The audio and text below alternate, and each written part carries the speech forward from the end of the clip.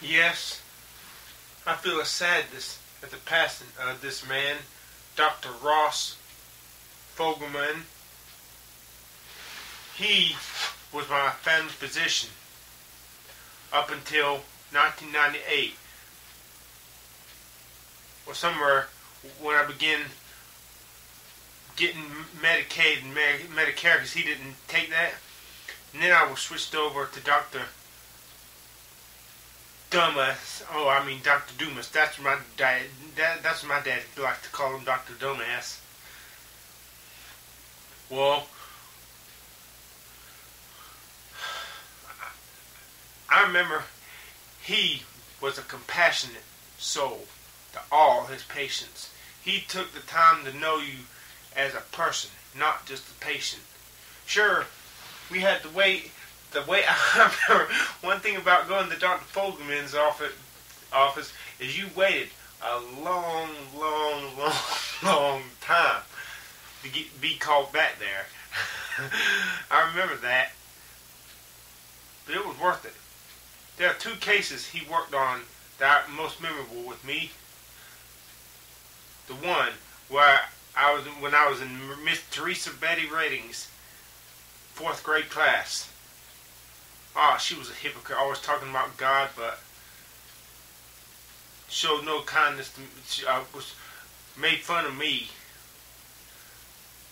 But anyways, enough of that. I was out of school for 11 days because it started out as an earache. Real bad earache.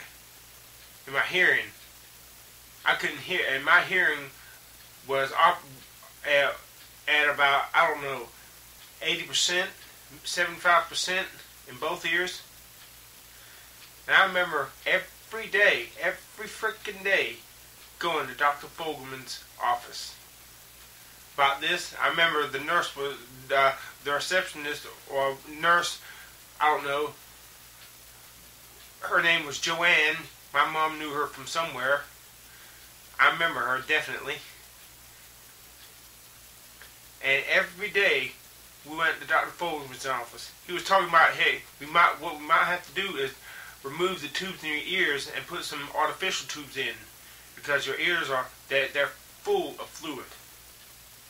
But I can't remember what exactly he did. But I remember when my ears were finally, everything was fixed up. He fixed everything up. I remember flushing the toilet, and that toilet sounded loud, and I knew my hearing was fixed up. When he flushed the toilet, and I had closed the toilet, and it was loud.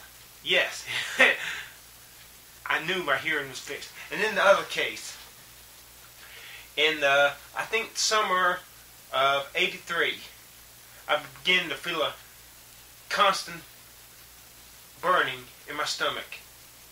Stomach pains, I call them. I remember becoming aware of them at the Drop Zone, the video arcade that was beside, it was Food Town, but it's now Food Line and Heritage. It was on the left side of Food Town. I remember watching my dad or somebody play a video game, aware of this uncomfortable burning in my stomach. I remember it tormented me in the 5th grade, and in the 6th grade I remember I would drink milk to make it feel better.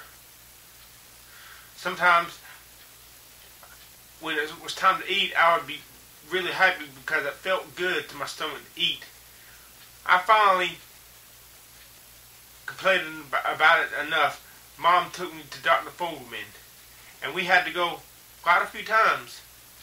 He at one time he thought I might have worms, but what he did, and what he ended up doing was, I think he put me on not just as a patient, but as a person. He even likes to watch my YouTube videos with the cursing and all. He still loves me, and he is a smart cookie. He is the smartest doctor in Kinston. All the other doctors, poo-poo.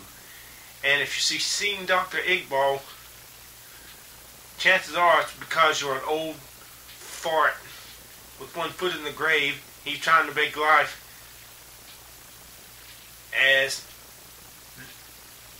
comfortable as he can until you finally kick over and die. But I sure hope there's life after death. I hope this man is in heaven. I think he was a Christian. I'm sad at his passing. Death fucking sucks. I wish to God I knew there was life after death.